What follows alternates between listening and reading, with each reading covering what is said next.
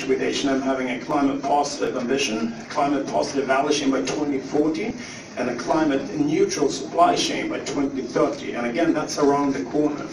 So again, I want to say from a private sector perspective that we absolutely applaud restrictions when it comes to raising the bar on chemicals and waste. And again, when you have the time, Minister Levin, we're happy to meet with you. Now I'd like to invite here Gertrude, who I came after you, IPEN. Mike, we have 4. You also speak? Yes. So we have 5. So we have 10 minutes. Okay, 2 minutes for each one. Okay? Thank you. Thank you. Thank you, Isabella, for giving me the floor for a short introduction. Thanks to all Brian Stephen for the leadership regarding the High Ambition Alliance. We will start negotiations upon the sound management of chemicals and waste beyond 2020 in a few weeks in Montenegro. The paper presented by the 2 co-chairs of the intersessional process is a very good basis in this regard. We have already heard several times this morning that we will not achieve the 2020 goal, but this was the reason why cycle was adopted in 2006.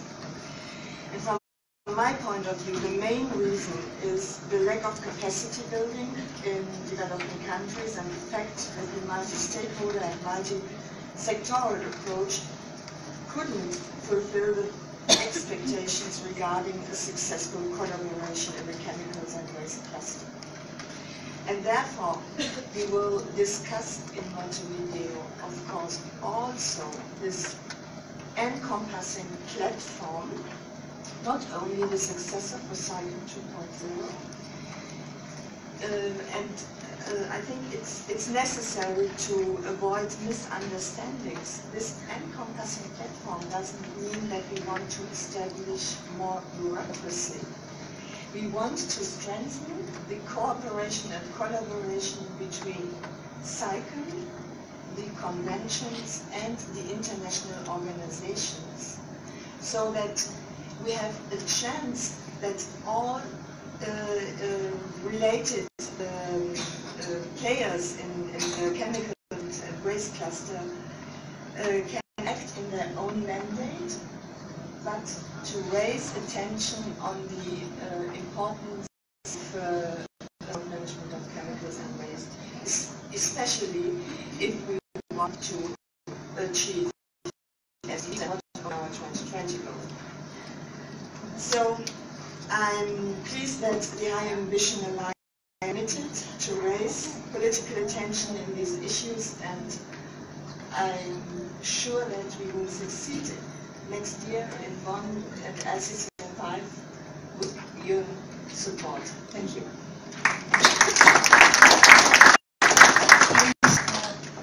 I'm sorry. I'd like first of all to invite Argentina, that just arrived into the room, to have the floor. And welcome.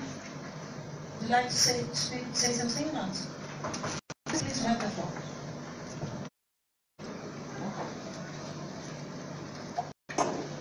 Thank you very much. As Argentina, we are happy to be part of this meeting.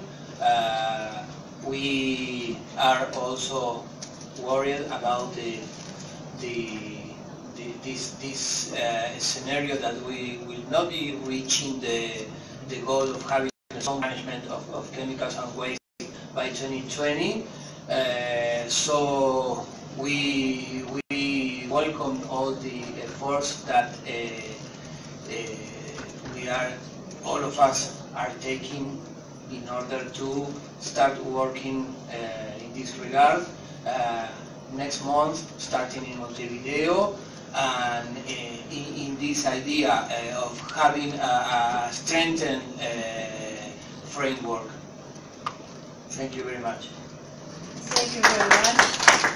Now, please, ICCA, after you, we have IPEN and OECD, and the last but not the least, Dinamarca Corporation. Okay? Muito obrigado, Isabel. De nada, seja bem-vindo. Agradeço. I'd like to thank Sweden and Uruguay for the opportunity and for convening this discussion and our opportunity to participate. The comment was made earlier that we cannot achieve the Sustainable Development Goals without sound management of chemical waste. I submit to you that also means that you cannot achieve the Sustainable Development Goals without the miracle of chemistry to get there. Now, we welcome the effort, the opportunity to be engaged in the HHA discussion, the high ambition discussion. We're ready to aid and accelerate the efforts to improve capacity for implementation.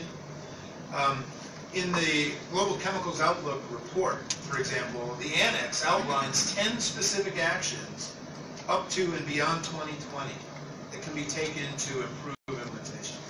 The industry fully supports these 10 categories of action, and we believe we can make some significant contributions to many of them, addressing knowledge gaps, supporting effective management systems, assessing and managing risks in the life cycle. We also agree that the SICOM effort needs to better define success, establish metrics and standards for determining how we assess progress, and focus our activity on those key areas where we're going to actually make progress. We also agree we need to focus on implementation of the existing multilateral environmental agreements. We as an industry are committed to implementation of those conventions.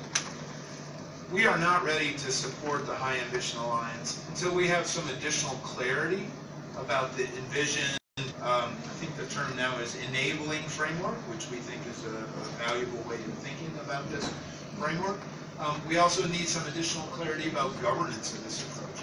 But I want to assure you that as the industry, we're committed to working with governments toward our mutual goals. Thank you.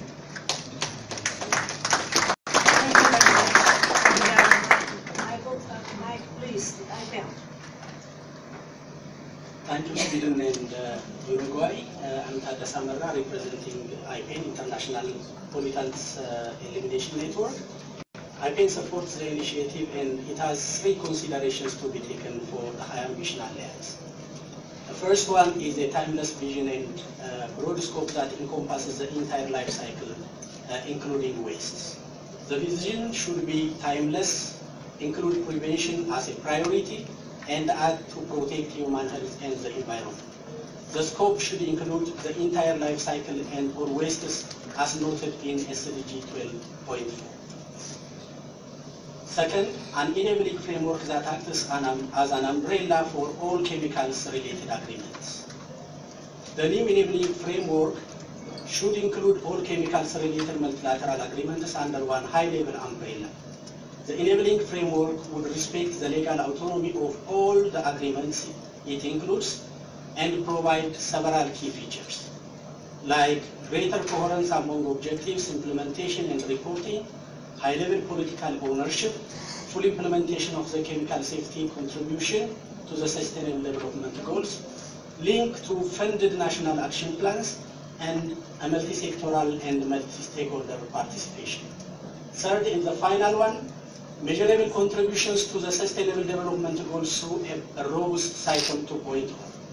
SICOM's broad scope over which covers many chemical exposures that lie outside the framework of current chemical conventions. With the current rapid expansion of chemicals used in chemical production in the developing world, there is a growing need for a stronger, more capable SICOM that respects proper political priority and adequate resources. Some components should include: 1. A reasonable number of ambitious objectives with targets that have specific dates and provide measurable contributions to the Sustainable Development Goals. 2. A universal periodic review method for reporting. 3. Adequate, predictable, and sustainable financing that includes internalization of costs of chemical producing industries at the global level. For your consideration, a 0.1% levy on the chemical industry would produce $5.8 billion per year, $5.8 billion per year for implementation of chemical safety measures, and that will be inconsistent with Rio Principle 16. Fourth, authentic engagement of all IOMC organizations and convention secretariats. And finally, no reinvention of the International Conference Rules of Procedure Bureau and laser cycle elements with a functional track record. Thank you. Please also ECG and after Minamata, but I'm sorry, I do apologize, we have 1 minute because I have to manage the wrap-up this edition with 7 seconds. After this, we have the minister back in the ball. Well, thank you very much for inviting us. For us, it's a very important topic. I am the Environment Director and at the OECD. Rodolfo Lassi. Yeah.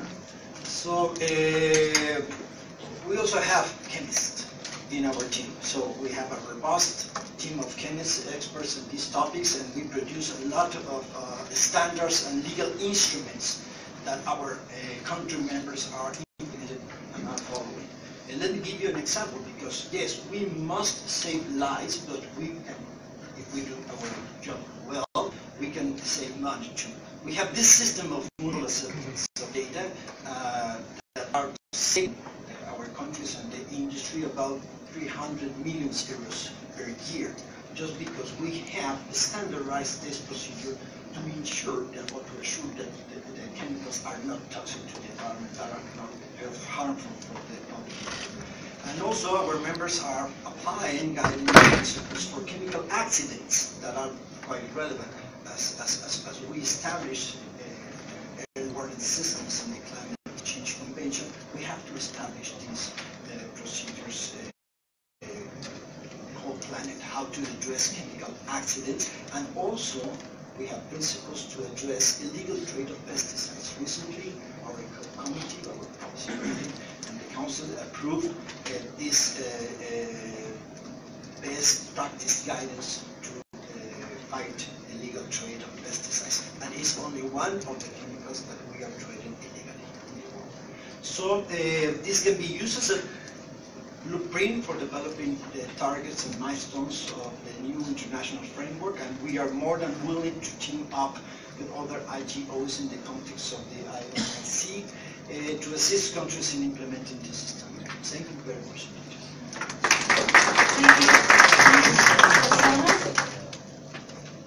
I did very brief. Thank you very much.